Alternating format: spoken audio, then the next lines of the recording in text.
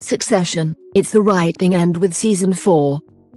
When Jesse Armstrong first announced the Roy family saga would end with the 4th season of Succession back in February, fans of the HBO show were distraught.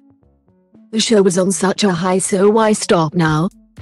Succession's new season premiered in March and it has delighted viewers every week, with each shocking moment serving as a watercooler talking point for days on end.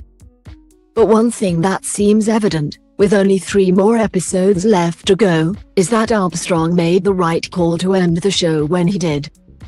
Season 4 began in the aftermath of its previous season, with Roy's siblings Kendall, Jeremy Strong, Shiv, Sarah Snook, and Roman, Kieran Culkin, teaming up for an offensive against their father Logan, Brian Cox, who had taken away their right to veto a deal he'd made with tech billionaire Lucas Matson, Alexander Skarsgård.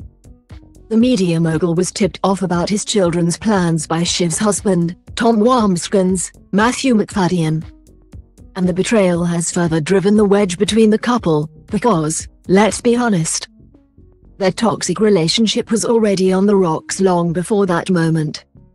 Raring to go toe-to-toe with Logan, the trio had an early victory by persuading Nine Pierce, Cherry Jones, to sell her company to them rather than Logan. They readied themselves for all-out war, and said some harsh words to the patriarch along the way, only for their world to fall apart when Logan suddenly died. The episode in which this happens is, so far, the best of the series.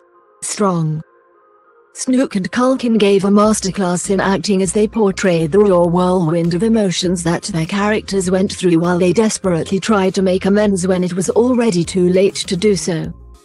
Since then, the story has revolved around the 3 characters. Kendall and Roman are co-CEOs while the deal with Matson is ongoing, though both are proving more volatile than anyone would have expected. Kendall keeps coming up with new schemes at a manic pace, while Roman is firing practically anyone he lays his eyes on.